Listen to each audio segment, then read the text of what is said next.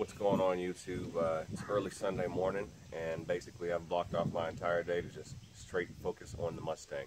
My plan for the day is basically to get this thing back on the ground and driving without any issues. I'm still going to have a couple of little details by the time that's all done, but let's go over the major items that I'm looking at doing today. Alright, so underneath the car, I've already got the flywheel mounted up and cleaned. I'm going to clean that one more time with some very strong brake cleaner. So anytime you put a flywheel on, make sure that thing is clean, clean, clean. Because they ship it to you, if you get a brand new one, they ship it to you in this nasty grease. And you just don't want that stuff getting on your clutch, because it's basically, it'll ruin it if you try and drive with it on there. Next up is going to be the transmission, drive shaft, of course the rear end, the shifter. I need to cut the front carpets to fit around the cage, and then I need to make a couple of repairs to the seat mounting location. At some point I'm going to actually wrap these harnesses onto the bar instead of mounting them to the rear seat belt bolts. What else do we have? I repaired the fender flare, and then once everything is done, I'm going to swap out the tie rod on this side. I can't do it right now because it's just too hard to turn from this angle, and I need to put a longer wrench on it. So if I've already rented the tie rod tool, it was some garbage. So if anybody has any suggestions on how I can get that done, let me know.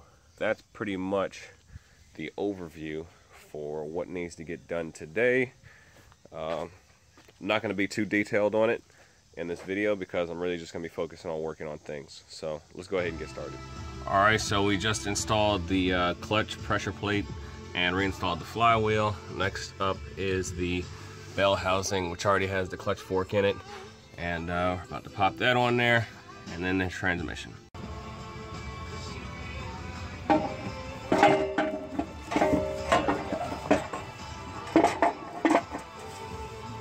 Where exactly does that bolt to? Never mind.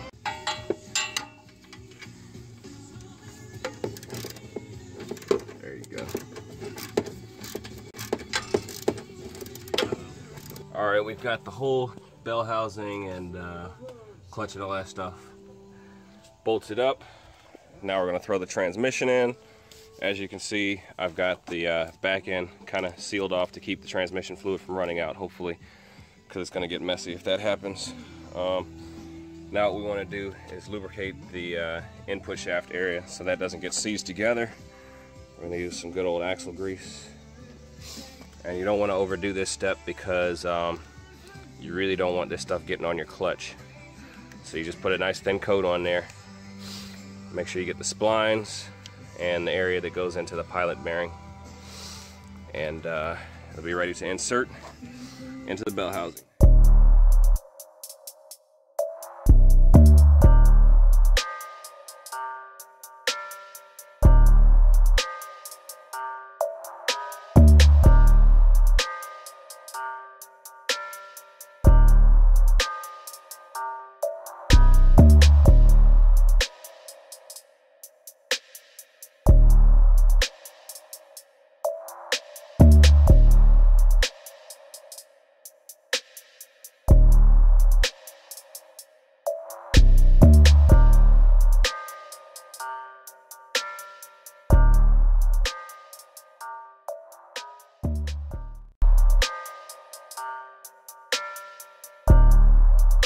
Alright, check this out, folks. There's transmission fluid everywhere. Bolting the transmission up is kind of a time-sensitive operation. As you can see, my plugging idea failed miserably and we leaked a lot of fluid, but it should still be fine. Shouldn't have to add any fluid. What I found out is that once you get the transmission all lined up, it'll go probably in. If you get stuck an inch from the bell housing, what we did is we actually pressed in the clutch and it slid right in to where it's supposed to be. So I don't know if that's what's advised, but that's a little trick that I found. If you hit the clutch, once you're about an inch away, the transmission will slide into place. So now we're about to bolt everything up and then throw the drive shaft in just to make the leaking stop and move on to the next step. All right, we just hit a little snag. When we tried to bolt the transmission cross member in. It was sitting too far forwards, and the bolts, so the transmission cross member sits in the car like that, and the bolts wanted to come down right here. So what you have to do in that case is actually look for these little spot welds that are in here, and you grind these spot welds off, and this whole tube will actually slide backwards and forwards. So you cut these 4 spot welds off and slide the tubes, and then re-tack weld them in place, and everything should sit the way it should sit.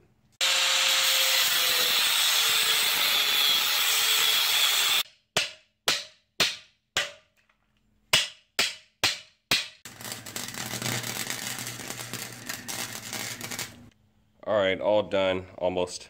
This is the stock cross member, and this is what you're going to end up with. So these tubes just slid that way. That way the transmission cross member is just going to sit back a little bit further. Alright, we just threw the drive shaft in, and it's time to put this monster in.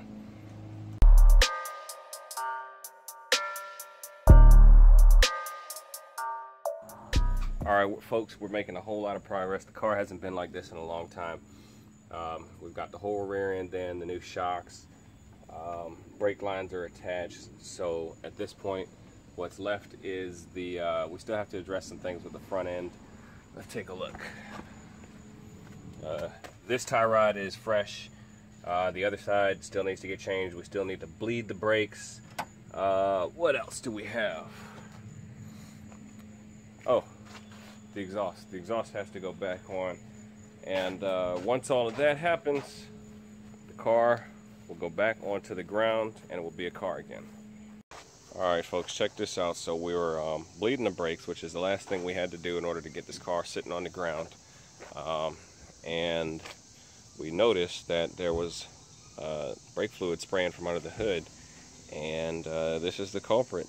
The union actually split in half. I've never seen this happen. It was fine when I was driving. It just seems like it split somehow. Don't know how. But on that bombshell, that concludes this episode. So I'll catch you guys next time.